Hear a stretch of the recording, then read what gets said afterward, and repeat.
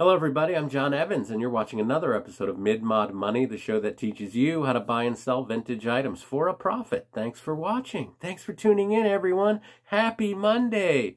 We have an amazing thrift store haul to get to today. Not just saying that. It's an eclectic mix of vintage treasure. And I know people throw the word eclectic around. It's actually true in this case. And there's even a few things that I found that I'm keeping. You have to remember, I got into buying and selling because I collect vintage stuff. And I'm going to show you a few things that I found that are not going anywhere. I will not resell them. Now, the first thing I found, starting off hot, I found this. It is a pottery bowl. Probably like Mexico tourist art, I would say. But I would also say it's from the 70s. 80s, using the context clues of the fact there's a butterfly, it's orange, very popular in that time frame. So this is, it's signed, there's some writing on the bottom, but researching it, it led me down a path to nowhere. But all that said, this is about a $28, $29 bowl because it is handmade, it is old, and it's perfect condition. Not a scratch on her. Next thing I found at the Goodwill in Uniontown, Pennsylvania. Yeah, I'm all over the place. Uniontown. This for $3. This dusty rose diamond pattern pitcher. This is a steal. This is a slam dunk. People buy pitchers because they use them. They're functional. So you might find someone buying a vintage pitcher. This is very, very sellable. And I sell a lot of pitchers. This one is, it's got the dusty rose color. It's very 1960s. I'll get 18 bucks easily for this pink pitcher. Next thing I found, also at Christian Crossing in Oakland, Maryland, I found this baggie of Fisher-Price people. Now, Fisher-Price people, iconic, kids of the 70s. I had this Sesame Street set. That's the first thing I noticed when I looked down. This was $5, but it had Big Bird. It had the Cookie Monster. Hell, even Franklin was in there. Look at that guy. Also, Bert from Sesame Street, from Bert and Ernie fame. So these tend to go on eBay anywhere from $8 to $12 plus shipping. I have found a whole bag. There's some that aren't part of the Sesame Street, like this clown, but people put sets of these together. They're missing pieces, so they go on eBay and they find one. This is about $35 worth of Fisher-Price figures. 35 bucks for $5. So don't sleep on toys. Familiarize yourself with toys. All right, next thing I found, and I'm going to need some help on this one. I found this bowl. Frosted. It looks kind of carved there. I paid $6.50 for this at Christian Crossing. Beautiful bowl. And we know it's hand-blown because of the pontil on the bottom. That's where they would break this off. But here's the thing. My research guy thinks this was a mold. This was put into a mold because that's how they get that carved look, because you can't carve glass. So there was maybe a carved wood mold that this was poured into. If anyone knows anything about this bowl, because there's not a match on the internet. The closest thing I found was a Lalique bowl. Lalique is French glass from the, I don't know how long they've made it, but the 30s. There was one going back that looked similar to this, but I think Lalique is all signed. It's a very, very high end, but it does, it's unusual. There's no match to it on the internet, which leads me to believe this could be rare. And I don't want to sell this for 26 bucks if this is something more than that. So let me know, all you glass people, if there's any glass experts. I have never seen this kind of carved look on a piece of glass. All right, well, now we get into the fun part. What do I get to keep? When I find something, what stops me in my tracks? Well, I found this atomic fireball counter display. And I found it It was $8. So I saw this at the antique mall, Miller's Crossing in Irwin, PA. This guy had this in a glass case. I had to ask the person to open up. Open up. This was $8 and made by Ferrera Pan. Remember Ferrera Pan? They made all those little box candies like grape heads and lemon heads. So just one of those things that I just remember seeing this in the 80s all the time when you'd go to a convenience store. 5 cents. And I know it's kind of 80s. It doesn't go any farther back than that because of that barcode. But the graphics are great. Researching this front flap, this part opens up.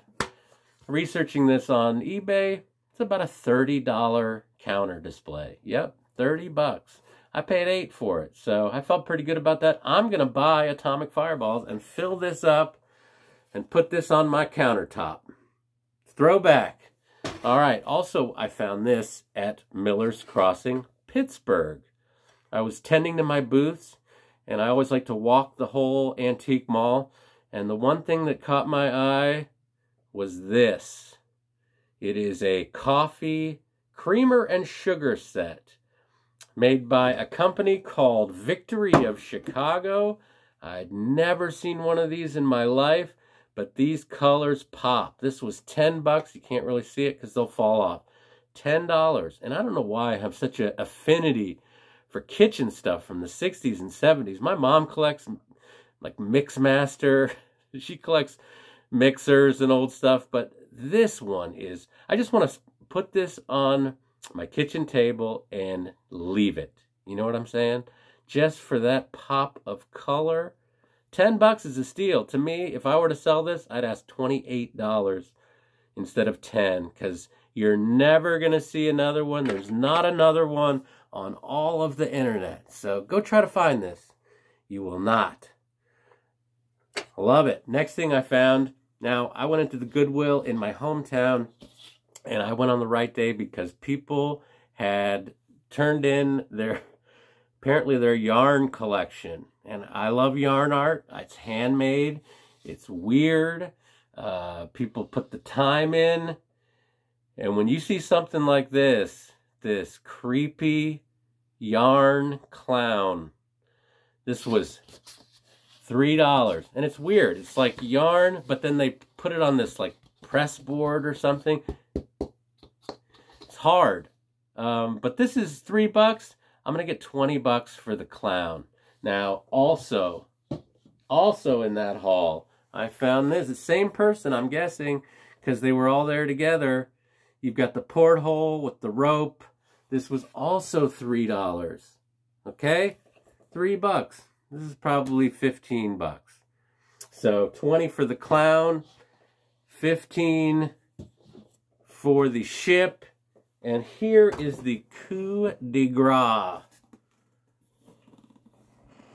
I'm not a covered bridge guy. I know people are. What intrigued me about this one was the color. That is a nice amount of color. The blues, the greens. Great scene. This probably took many weeks, I would guess, for someone to complete.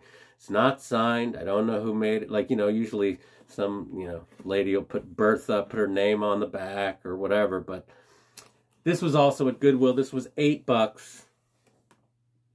A little on the high side, $8, but I think it's probably a $35 covered bridge yarn scene. So, I don't mind making $25, $27 off of some Gam's yarn art. I mean, come on, that's beautiful. Credit where credit's due. All right, we're down to our last item. I try not to acquire large items because they take up space in my booths at the antique mall. But I found this, and I was not going to pass it up because this is a Facebook Marketplace easy sell. We've talked about factory art, actual paintings, mass-produced paintings. This falls into that category, and I need to go get this thing. So this is a mid-mod money first. I'm actually walking off set. Not really, but just here it is.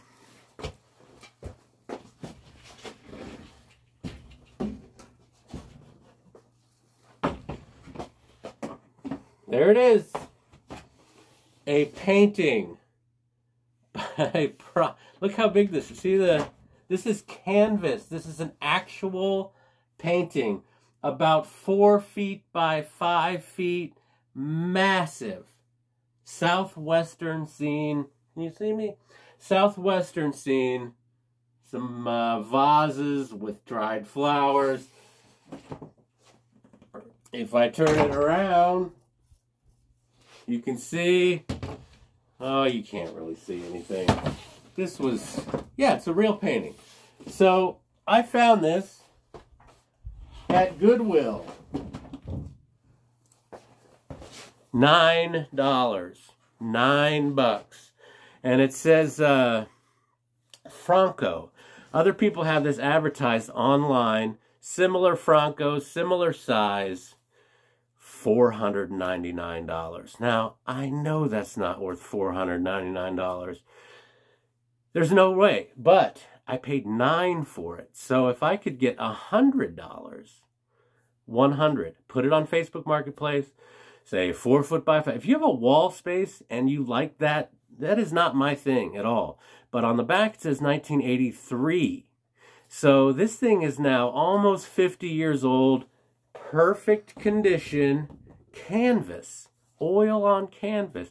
So you're going to tell me an original oil painting is not worth $100? So I'm asking $100. I paid $9. That's $90 profit. If you look at everything that I bought, $59. That's out of my pocket, $59. When it's all said and done, through my booths at the antique malls, maybe eBay, I'm looking at $336.